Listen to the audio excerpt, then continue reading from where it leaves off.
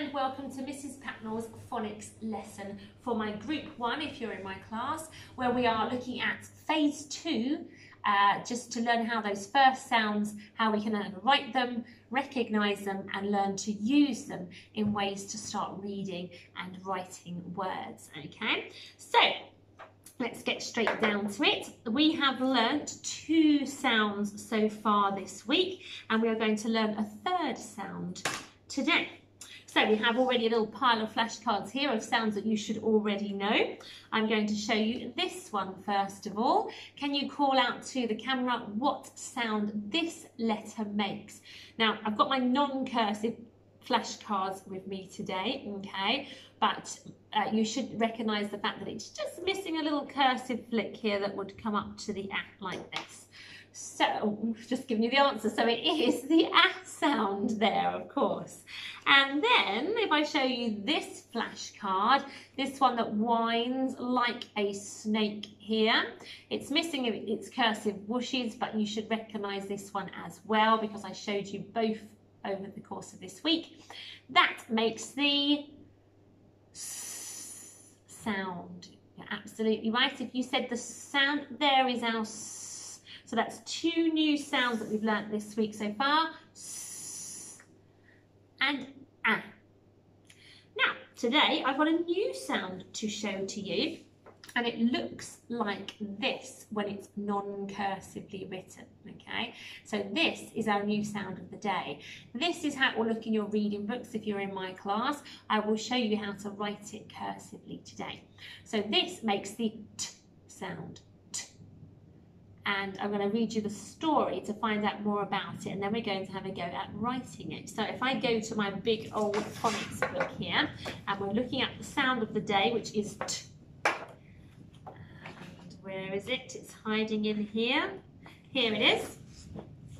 So here is my big storybook for the sound T.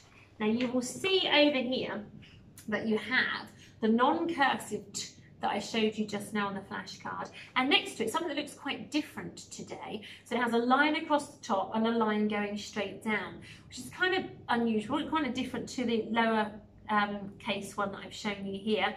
This is the capital one. Remember, we spoke about capital letters. If your name should begin with a T sound, okay, so if your name is Tanya or Teresa or Timothy, then you may recognise a capital T because you've already started using one when you're writing your name, okay? So this is a capital one. Pretty much all you need to worry about is for names and things like that at this point, at this age. So that's what the capital one looks like, and it may appear in your reading books, and this is the lowercase non-cursive T, okay? So let's find out our story for the sound T. It says, the children play a game of tennis in the garden. They hit the ball with the racket. Their friends turn their heads from side to side as they watch. So they're imagining watching the tennis ball go backwards and forwards like this. So this is the action we have to do, turning our heads from side to side. And as we do it, we have to make the sound of the day, which is T, T, T, T. Okay, so that's your action, a nice simple one for T. And that's what it looks like in its non-cursive form, and that's its capital T. So we're going to have a go at writing T today, okay?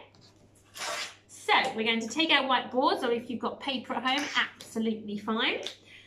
So I'm going to show you how to write a cursive T first, because if you're in my class, that's what I want you to write, is a cursive one, okay? It looks pretty much like our flashcard for our non-cursive one. It just, as usual, has a flick to start us off, okay? So for our cursive ones, for if you're in my class, you start at the bottom, you whoosh up, you come down that same line until you curve the other way than your cursive whoosh, and then take your pen off for this one. So this is one of the letters where you have to take your pen off and then come back to it and draw a line across the top. So that's your cursive T there, just like that, okay? I'll do it one more time for you so you can see. So we start at the bottom. We cursively whoosh up. We come down some of that line until we start to curve the other way. Pen off, come back to the board and cross through the top, and you have a cursive T. Okay. If you're not in my class and you want to do it non-cursively, you would start at the top, go down, pen off and cross. So it's not much different, you just don't have that cursive whoosh to begin with, okay? But in my class, if you can do it cursively, I'll do it one more time with you because I forgot to do our magic finger today. So I'll do an extra go in here. I'm going to stand up to make sure you can see with my bright lights here. So you start at the bottom, you whoosh up, tall, it's a nice tall letter, is the T for tall, come down and then start to curve the other way from your cursive whoosh. Take your pen off, then come back and cross through the line, not right at the top, but getting close to the top that you cross through. And there is your cursive T. Okay, so that is the new sound of the day. T. Every time you see this in reading books, which will probably look non-cursive, or if you are writing it, then that is the T sound. Right, I think we should probably revisit writing our S and our A, so we don't forget how to write those. So we're going to be writing cursively. So we always start at the bottom. If you can remember how to do it yourself before I show you, then pause the video and write your own one on your board. But I'm going to do it now. So start at the bottom for our S. We're going up to the top and we're curving. We're curving back this way, or we're going around this way, but then we decide to change our path around this way and then tickle the bottom underneath. And that's your cursive S. Let me do that one more time with you. Start at the bottom, always starting at the bottom, cursively whooshing up, and we're cursively writing, coming round this way, turning around to the other way, and then tickling the bottom as you come out. And that is your cursive S. Okay, if you're writing it and it's not cursive, then you will start at the top and you will come round and curve round without the whoosh to start you off and finish you. But if you're in my class, do the nice cursive S. Okay, rub your boards off. We're going to have a go at doing the A sound, okay? So the A sound was this one here, that's our non-cursive one. So you can pause the video and have a go at doing A on your board if you can remember how to do it. Otherwise, we will do it together now. So we start at the bottom where we always start, and we whoosh up and we curve, a bit like we did with our S. But then we come back round, we're thinking about making a sort of circle shape, coming up the side, down and flick. And that is our cursive A. Let me do it one more time with you. So we start at the bottom, we go up and we start to curve around. Come back following that same curve, but start to come round and make a circle, down and a flick to finish.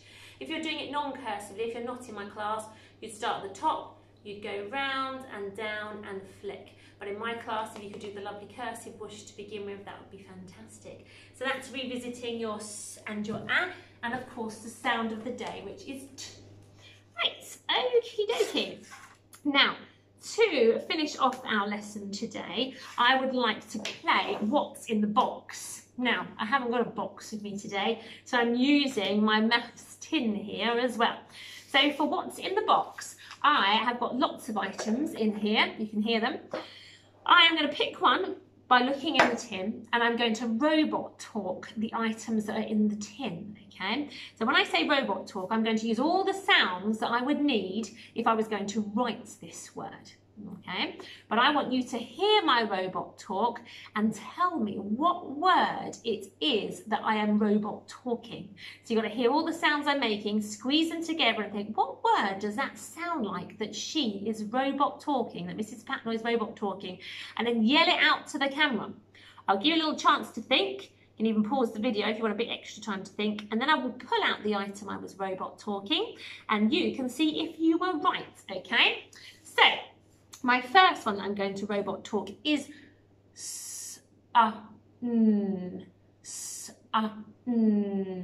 What word am I trying to say in my robot talk? S-A-N. Can you hear what word that might sound like? S-A-N.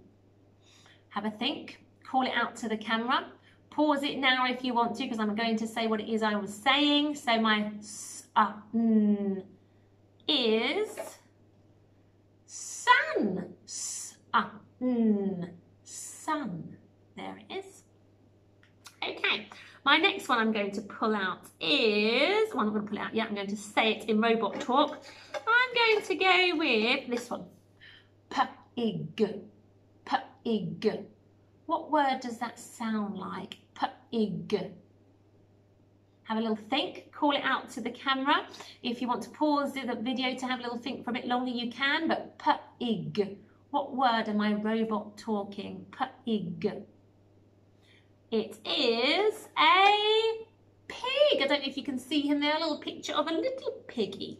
So, pig, pig.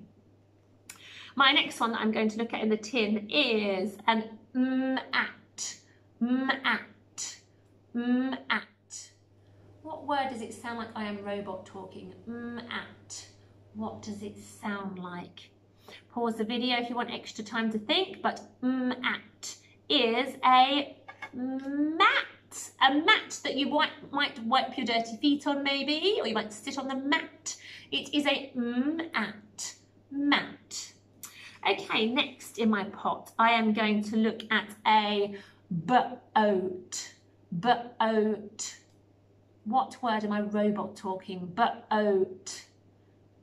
It is, pause the video if you want to think about it, for boat.